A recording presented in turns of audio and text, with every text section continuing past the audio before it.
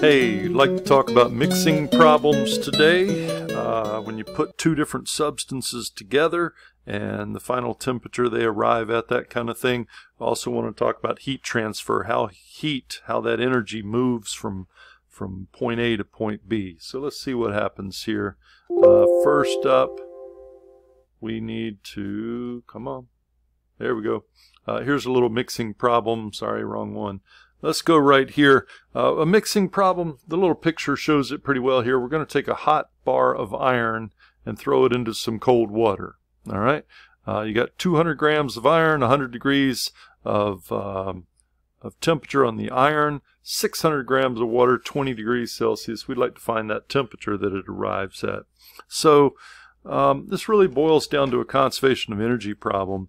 I am not going to get any free energy here, and I'm not going to lose any energy. It just kind of moves from the hot iron to the cold water. So the first thing that I'd like you to get to do here would be to write down the sum of the heat equals 0. There is no free energy, no lost energy here. And when I add up all the heat that moves from here to there, then the net is 0. If this thing loses 800 joules, this thing gains 800 joules, and the sum of those two would be 0. Now obviously we're assuming that no heat escapes out the side or the top of this thing. It's all here or there, and that may not be realistic in real life, but that's what we're doing. So the first thing that you want to do is to come along here and say the heat that is gained by the water plus the heat that is lost by the iron bar equals 0. And those are the two that we're talking about. This is going to be a positive number. This is going to be a negative number. Together they equal 0. Now the water here, let's start with that one.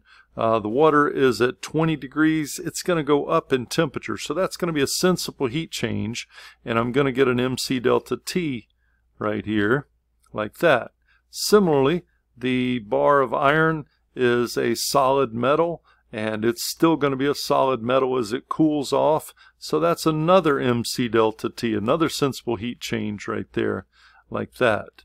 The reason this one's positive is the delta T is going to go up. Temperature is going to rise in the water. This one's going to be a negative because the temperature is falling here. Now I do have two masses, the mass of the water and the mass of the bar, and I've got two heat capacities, and I got to keep those separate. It might help to come along and call it M1 and M2, and C1, C2, and delta T1 and delta T2, or you could call it M sub W, C sub W, delta T sub W, MB, CB, delta TB, whatever works here.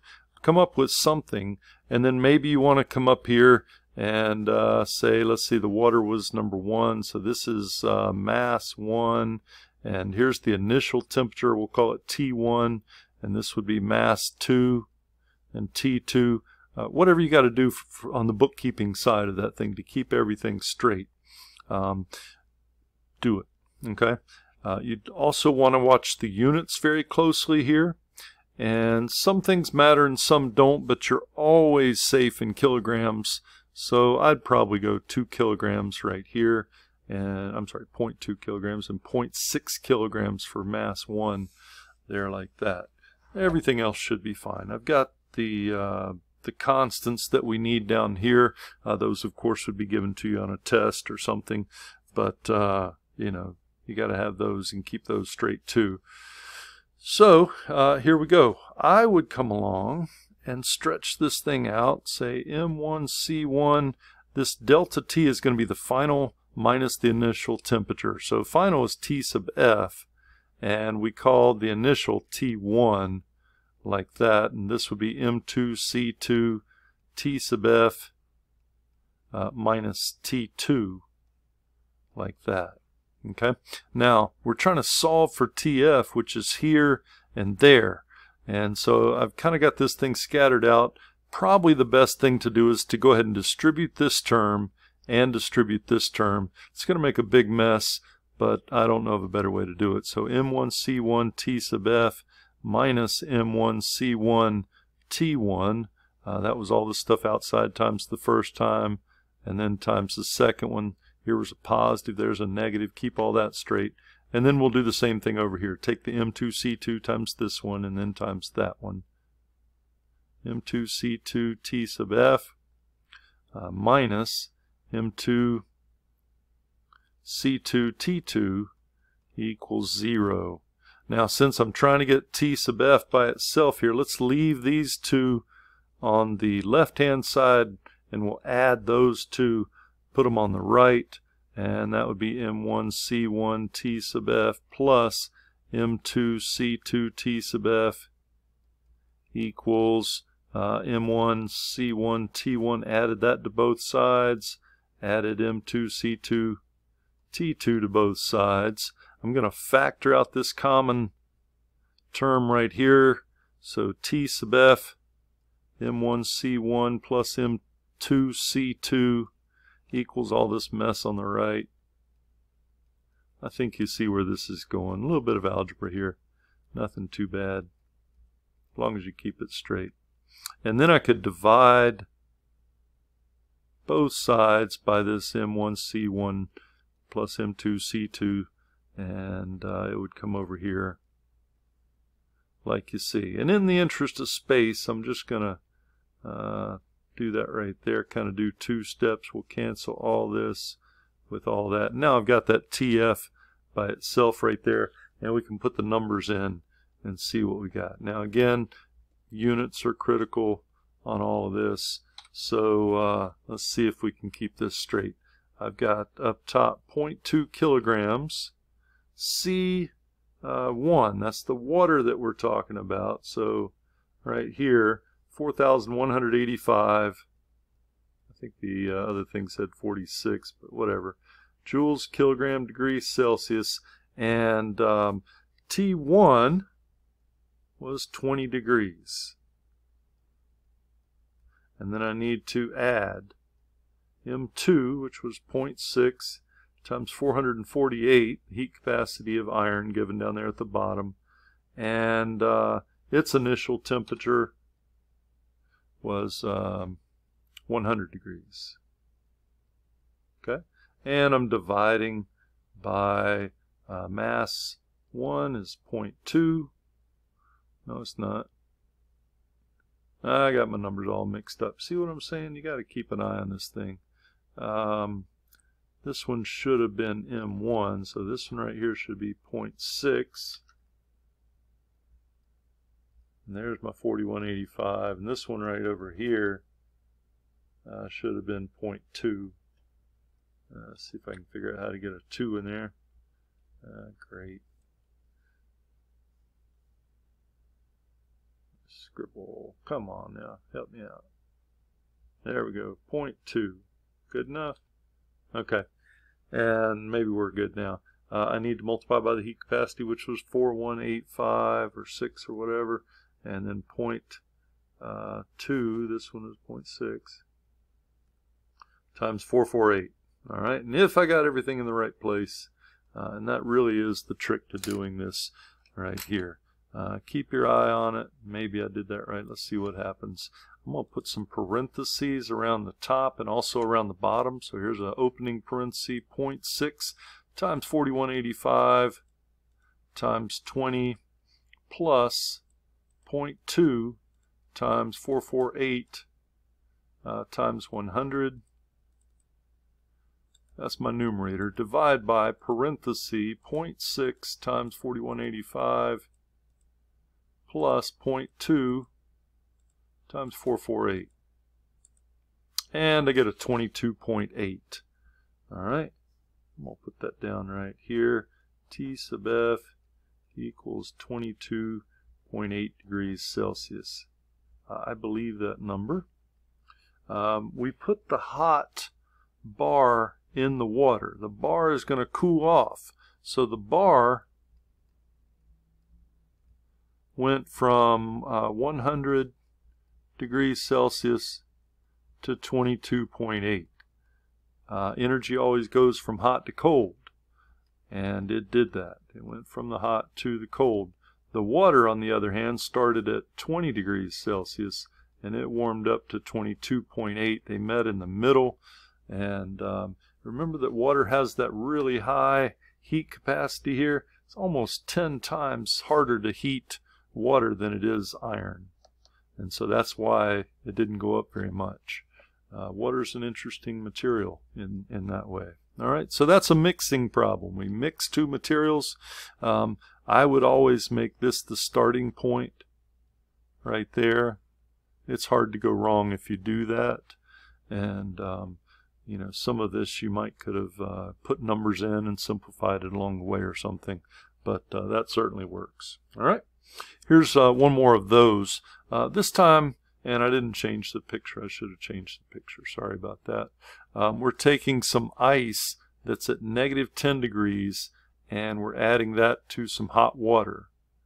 So I've got cold ice, not this picture right here. This time the water is hot, and I've got a block of ice here which is cold, and we're throwing that in there. Okay, so this time the energy is going from hot to cold, just like always, but this time the water's hot. So I'm going to lose heat in the water, and I'm going to gain it in the ice cube. We'd like to find the final temperature there. Now there's some more stuff going on this time. So let me write out delta Q equals 0. The sum of the heat is always equal to 0. I never gain any magic heat, never lose any. I have the heat that is lost by the water, and I have the heat that is gained by the ice. I think I did it in the other order last time, but this is addition, it's commutative, it's okay. When that water that's at 90 degrees loses energy, it's going to cool off, and but it's still going to be water. It's not going to go down to ice. I don't have enough ice here to freeze the whole bucket of water. So this is going to be a sensible heat change, MC delta T, and that's the energy lost by the water. Over here, I've got some stuff going on. This ice is starting out at -10 degrees. So the first thing that's going to happen is I'm going to warm the ice up, and then I'm going to melt the ice, and then I'm going to warm up the water that used to be ice, right? And all that better equals 0. So let me leave some room there, but see how there's three things that going on? I've got a sensible heat change, MC delta T. I've got a latent heat change, M L sub F, and then I've got another sensible heat change, MC delta T, and together all of that equals 0. So hopefully that makes sense, but you got to think about every step of it, kind of like we did with the calorimetry problems last time.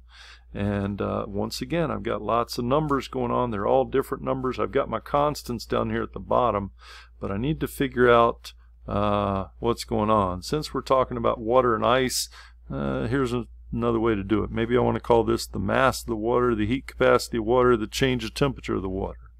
And then over here, I've got the mass of the ice. So I'm going to put a little I, heat capacity of ice, the change of temperature of the ice. Right here, this is the mass of the ice and the heat of fusion right there. But as soon as I do that, it's no longer ice, now it's water. So when I come along with this step, I got to have the specific heat of water, not ice. Here I was warming up ice, so I got to use C sub I, 2090. And over here I'm heating up water, so I got 4186. And you got to keep those separate. Now the mass didn't change right there, so you may want to call that M1, MI, whatever, right there. But that's you know, the trick of trying to keep all of this straight. Which number goes where? If you make a nice little list like that, and maybe you want to put in, you know, M water, you know, maybe you want to do it up here or something. This was MW, and there's T sub W, and this is MI, and over here is T sub I. All right? So, I'm sorry, I got that all the way backwards, didn't I? This is the, see? Just watch everything real closely. This is my ice starting right here. Temperature of the ice initially. This is the mass of the water and the temperature of the water. All right, let's see what happens. I'm going to try this one just putting in the numbers, and let's see what happens. The mass of the water, 600 grams. Let's go with kilograms one more time. 0.6 kilograms.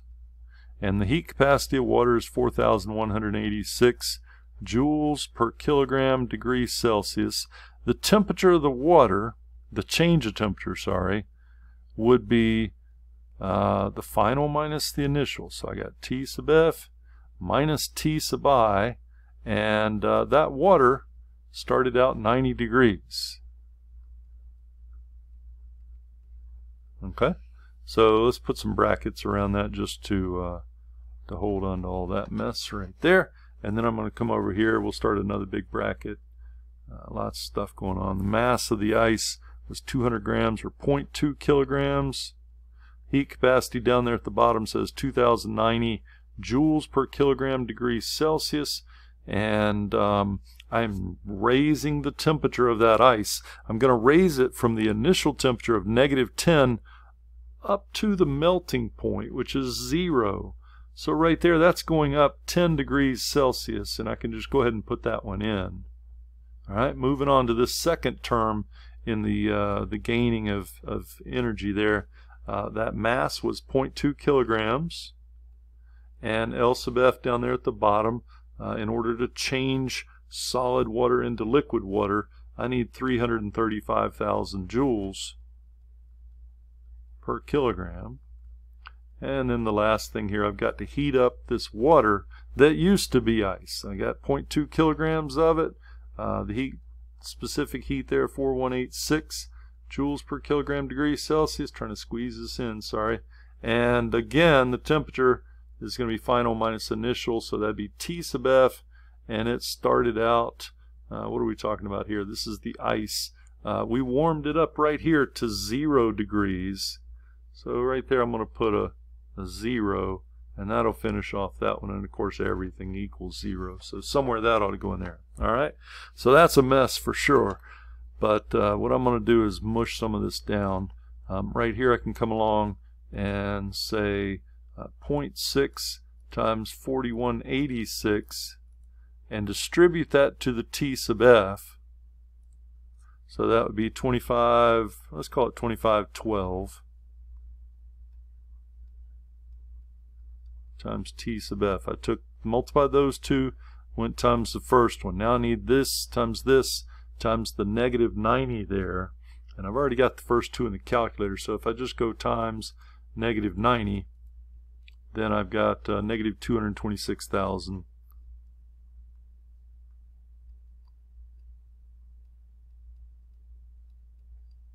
Okay, and that's the first part there. Come on across. If you want some brackets, we'll put some brackets. Fine. All right. Here's some more brackets working on the heat gained by the ice at this point. I can multiply this times this times this and get just a dumb old number, which will simplify everything out a little bit. So that would be 0.2 times 2090, heating up the ice here to the melting point, times 10. It's got to go up 10 degrees. That is 4,180 joules.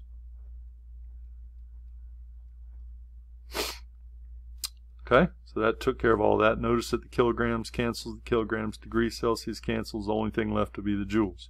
Over here, this is a number. I can get value for that. And 0.2 times 335,000 is 67,000. Right there. So we'll put that in. And that's also in joules. And then for that last little bit there, fortunately this is a 0, so I can just kind of cross that one off and not have to worry about distributing into both. But I will have a plus, all that. So let's, where's my calculator? One more time. I got 0.2 times 4186 times T sub F, that would be 837.2. 837.2 T sub F, and that's all equal to 0. Woof! Alright, so now that we have done that, again, we want to isolate T sub F. I've got it in two places. It's here, it's over here, so I need to leave those on the left hand side. I'm going to add this to both sides, subtract that from both sides, subtract this from both sides. All those constants will end up over here on the right. They are currently negative, positive, positive, so I'm going to do the opposite. I'm going to add that much, subtract that much, and subtract that much to clear them out on the left. 226,044 minus 4180, and also minus 67,000. One more zero, please. Thank you. Is 154,864. And so that's what's going to be on the right. 154,864. Okay? Meanwhile, I want this guy and this guy to stick around on the left here. And notice that those are both positive. It's positive here. I'm adding. It's positive. So you got to keep an eye on the signs too. But I want 2512 plus 837.2, and that would be 3049.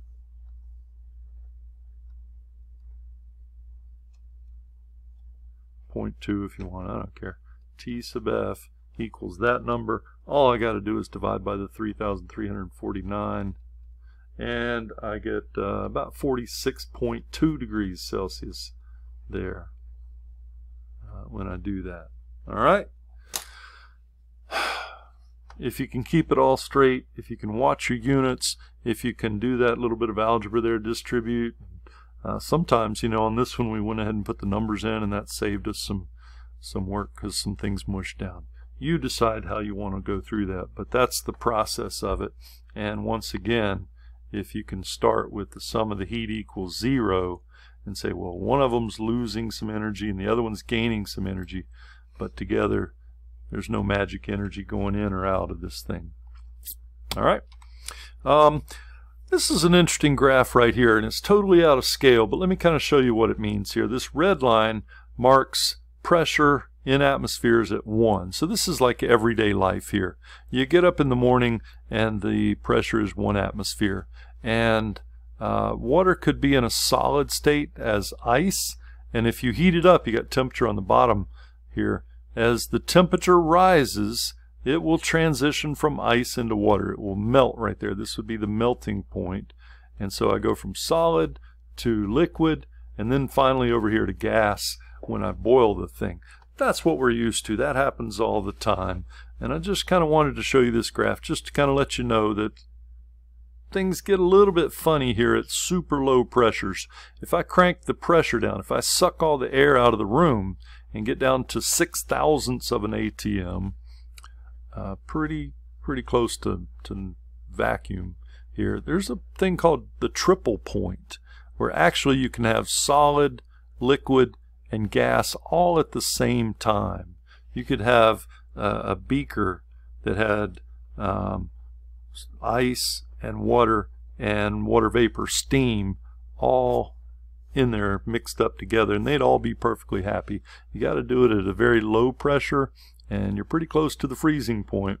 So it's not something that you're going to see in everyday life, but you could do this in a lab, sucking the air out of a bell jar, something like that.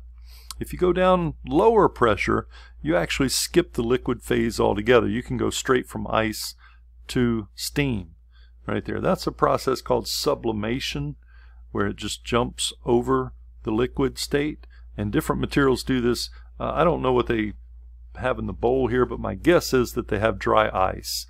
Dry ice is a really interesting thing that you can buy at Kroger's has it, for example, big cooler right up by the door. And you could buy a block of dry ice, which is frozen solid carbon dioxide, and you could put it on the counter, and that solid carbon dioxide would turn into gas carbon dioxide and float away. It's good for keeping stuff cold. All right. It sublimates. From here, it jumps the liquid stage altogether. If you all of a sudden put a whole bunch of energy into ice, you could also get it to jump, jumping over that water phase. But down here, there is no water phase, no liquid phase in there. All right. Deposition is going the other way. Sometimes if it's really, really cold outside and you have a single pane window, you've got that moisture in the air, and so essentially that moisture that you breathe out at night is in the air as water vapor, and it's going to fast freeze, quick freeze onto the window pane as ice, and you get these patterns almost like a fern or something, some kind of fractal pattern there, and it skips the liquid, doesn't condense into water and then freeze. That would just be like a sheet of ice, but this deposition goes whoop, and just jumps over there. And of course down here at super low pressure it would do that as well too. If you look at this scale, I mean, look at it here. Here's 0.006 and 1 and 218 ATM, right? So really weird scale here. 0, 100th of a degree, 100 degrees, 374. Really weird scale here. So they've kind of stretched this thing to zoom in on that point right there. This is what it would look like on a regular axis of pressure versus temperature here. So just understand that that point exists. I don't really need you to do anything with it or on a test even, you know, whatever, but it's just kind of an interesting little thing that happens right there. All right, I want to talk to you about heat transfers, how heat transfers. I've got three processes here that we need to talk about. I'll try to make this quick. The first one is called conduction. Heat conducts through a material. This is a solid, and the molecules bonking against each other transfer energy to the next one. So you've got the hot stove, that makes the bottom of the pot hot. That solid comes over here, and that heat vibrates through this thing and eventually burns your hand, right? The heat conducts from down here all the way to your hand. Now, the second method is called convection. Here, the liquid in the pot has a convection pattern where the fluid is here and it gets hot. Now it expands due to thermal expansion. That means that it's less dense, so it rises, and cooler water is going to rush in from under, you know, to fill that. And so you get this kind of circular pattern in here. You can watch this in a pot of water boiling on the stove, and that's called convection. When you have a fluid, be it liquid or gas, that's moving and carrying that heat, then that's a convection pattern. If you have a convection oven, it's that same kind of thing. You're putting heat into it, and sometimes there's a fan that blows it, so that's not really the convection process all by itself. You got a fan that's kind of moving it, but that's supposed to be more efficient, and certainly lets them charge some more money for the oven. Okay. Third one here is called radiation. Radiation is energy moving through space, specifically electromagnetic radiation. So the light comes off of this thing that carries energy which can go into heat. So notice that the pot's not actually touching the stove eye here. That radiation is coming up here and warming it, and then conducting and causing convection. All three of these in the same picture here. But here's a formula that shows you how to calculate how fast heat conducts from one material to another. Remember that heat always goes from hot to cold. So if I've got a fire and an iron bar into some ice cream here, then heat is going to travel down the length of that bar into the ice cream and eventually melt the ice cream. And this little formula right here tells you how fast that heat's going to move from here to there. You could kind of go through, and this is a nice one to kind of think through. I don't know that we've done one of these this semester, but thinking about why things are on the top or the bottom, whatever. The length of that bar makes a big difference, right? If this is 2 meters of iron, then the heat's got a long way to go before it gets to the ice cream, so that's going to slow it down. D down here, the thickness, the length, the distance between the hot and the cold is on the bottom, because as that distance gets bigger, then the heat flow rate goes down. All right, right here, A is the cross-sectional area of this thing. If you had a bigger bar, a wider, thicker bar, then that would carry more heat. It'd be a bigger conduit for that heat to travel down. All right. Delta T is important. If I have a big temperature difference between the hot and the cold, that's going to travel faster, because energy likes to go from hot to cold, and you make a bigger temperature differential, it's going to make a bigger flow rate. All right. Q here is the heat, T is the time. So how fast does heat flow? It's up to this formula. K is a what we call the thermal conductivity. It's a number that says here's how good that material conducts heat. We've already seen thermal expansion has a constant that says, well, glass and concrete and aluminum all expand differently. This is a similar number that says those materials all carry heat better or worse. I've got a table here right here, and you can see here's some representative values: air, wood, water, glass, iron. Silver down here at the bottom has a high thermal conductivity. This K number is the conductivity. Ignore that thermal resistance for a second. But 427, that would be in watts per meter degree Celsius. Copper doesn't conduct heat as good as silver does, but it's really good. Aluminum, not so good. Your aluminum pans, they don't heat very well. Your grandma's copper bottom Revereware is a whole lot better at doing that. Iron, not so good. Glass, no. Water, air is a terrible heat conductor of heat. Okay, and we'll talk about that in just a little bit. But you could get those numbers and you could put them in right here and see what happens. I got an example for you. You ready?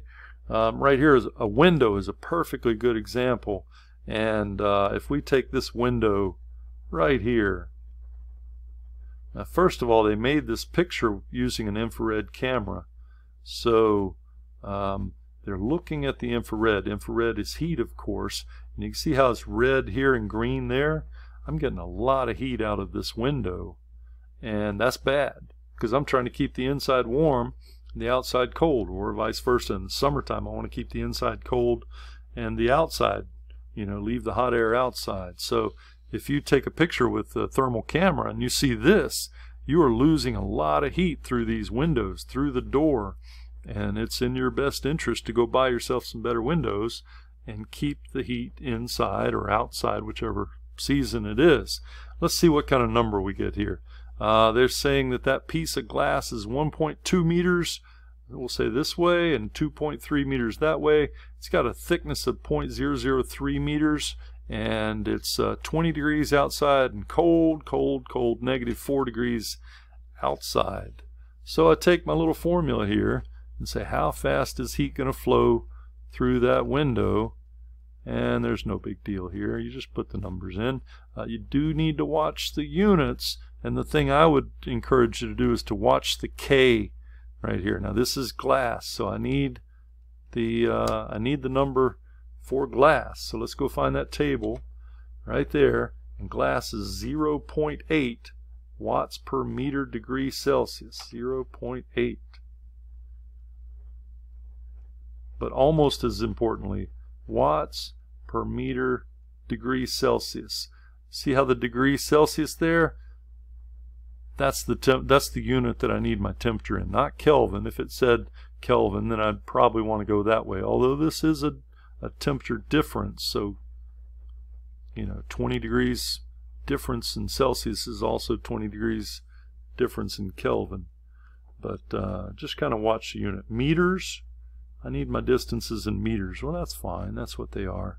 So I think we're good to go here. But keep an eye on those units. 0.8 watts per meter degree Celsius. The area is going to be the length times the width, so that'd be 1.2 meters times 2.3 meters.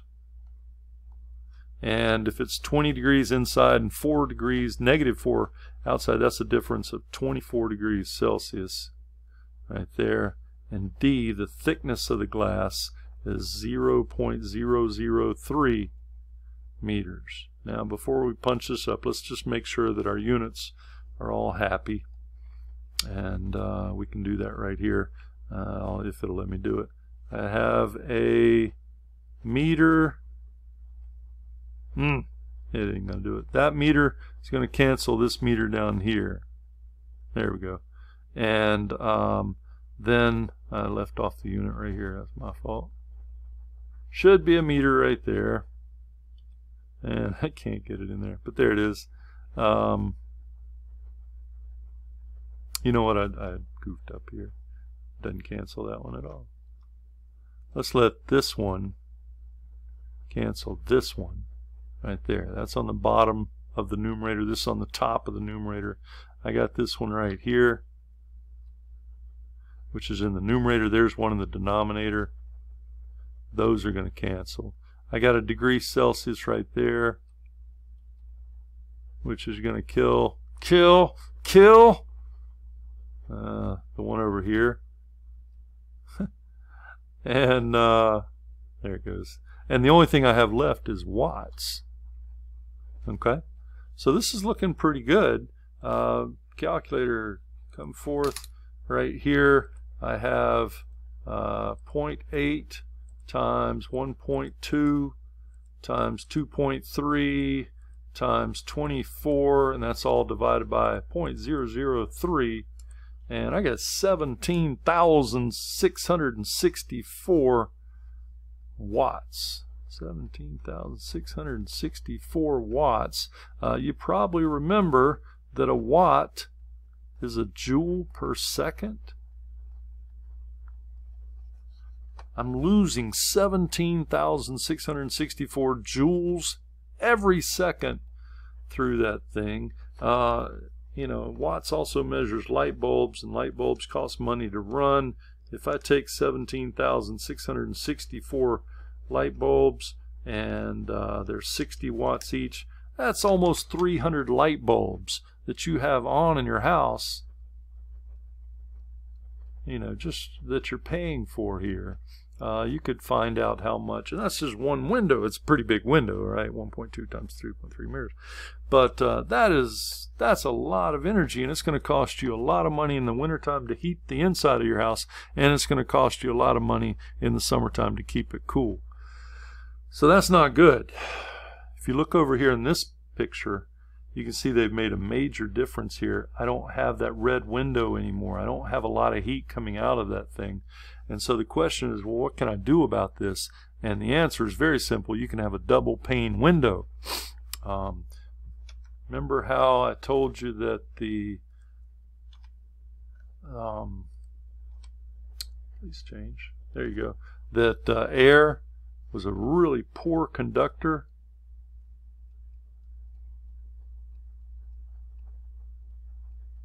Of heat, okay, and that glass is a whole lot better.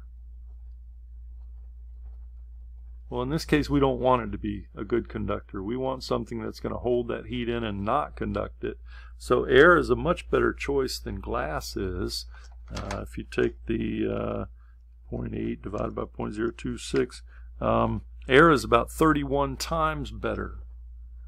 So this would be good, right?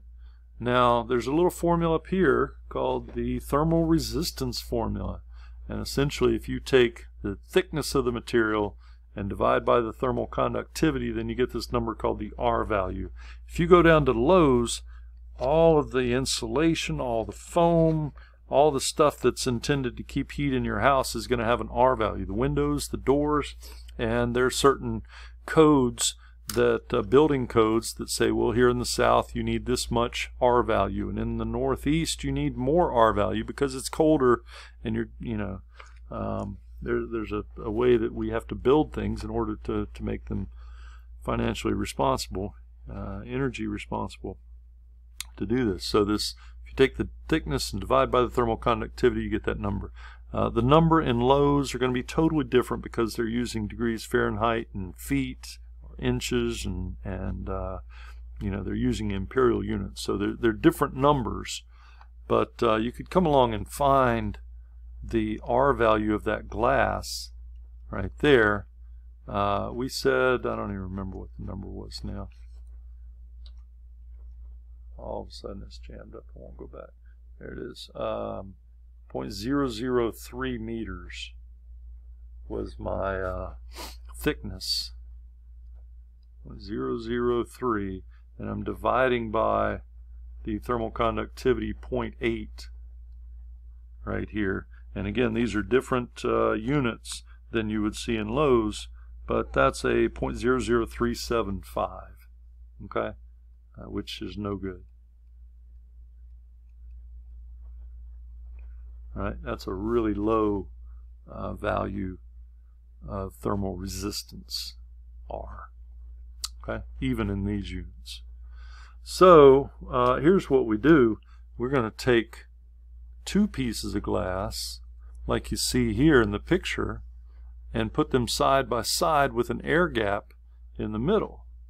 And my R value then is going to be the R value of the first piece of glass plus the R value of the air plus the R value of the second piece of glass.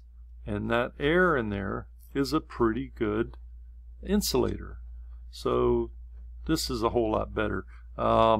Let me go get that. We just calculated the glass there, 0.00375. So I'm going to put that in for this guy, 0.00375, and over here. And then we'll have to, and remember that was this thickness of glass. We'll need to calculate the R value for the air gap. It says that my thickness is 0.05, and when we go to the K table, it says that air has a thermal conductivity of 0.026. And I'll leave the units out here, but you get the idea. When I do 0.05 divided by 0.026, that is a 1.9. See how much better that is than 0.0375? When I take this number plus 1.9, circle that there. I want to add these three numbers right there. So to get my total thermal resistance to this thing. And 0.00375, I got two of those, and I'm adding a 1.9. Now I've got a thermal resistance of 1.9075. We could almost forget about the glass right there. That's the R value of my double pane window compared to just 0.00375, a whole lot better.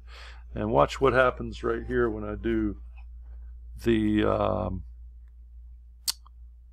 this thing again. I'm going to kind of play a trick right here. See how that K over D is the inverse of what we did for R? R was D over K, right? So I'm going to take this 1.9 and I'm going to slip it in right here. If you wanted to get fancy, I guess you could say Q over T equals A delta T over R, like that. All right, but check the difference here. My area again was 1.2 meters times 2.3 meters, and my temperature difference was 24 degrees Celsius. And then down here I've got my total R value, which would be 1.9075, and this number is radically different than the first one. 1.2 times 2.3 times 24 divided by, I'm going to go second answer here and grab that last thing, is 34.7.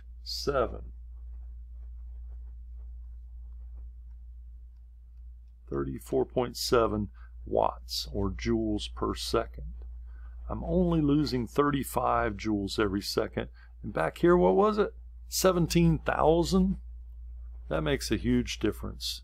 So I'll tell you a true story here. When we moved to Columbia, South Carolina, I don't remember the rest of it, 17,600 something. We bought an old house, and it had all single pane windows. And that first winter we froze to death and paid out the nose for heat the thing. So first chance I got, I went down to the builder store, and I walked in, and they had these huge windows, and that were double pane, and I said, those look like the huge windows in my old house. And I measured them and got real excited because they were the right size. Somebody had ordered them and then returned them for some reason, and they were almost exactly. I was missing one or two, but I bought like 10 or 12 of these things at like 60% off or something. Windows are really expensive, but so is heating your house. And I took them home and traded them all out, swapped them out, and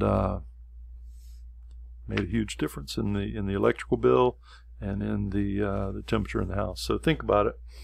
There's a whole industry in trying to make houses efficient. You can get yourself a thermal camera and go around and do this, and then write up a report and say, hey, you need to, you know what I'm saying? People made a lot of money at that for a while, probably still could. Here's a second way that heat can move, not conduction. That was the energy conducting through the window or through the handle of the pot. Here's convection. I got a little formula for that. I'm not going to say a whole lot about that. It's really similar to the conduction, and it's a little more fluid. The energy per time is equal to HA delta T. H is a factor that, again, kind of depends on the material and how well it flows. Remember, we're not talking about the glass here. That would be conduction. But the heat that's moving upwards because it's hotter, less dense, rising, and then rushing back down. And I'm getting this swirling pattern here, that convection pattern in the liquid itself. You also see conduction up here. See how the air is rising and more air is coming in from underneath? Probably should have gone blue here so you can see that. But that's convection as well. And so the area, the surface area of the top of this and the sides of the glass right there is that A that you need. The delta T, I've got maybe my water or whatever's in here is at 90 degrees Celsius and the air is at 20 degrees Celsius. So that's that delta T that I need right there. The area is how big the glass is, and H is this other factor that you put in. You got a formula for it. All right. Here's the last one.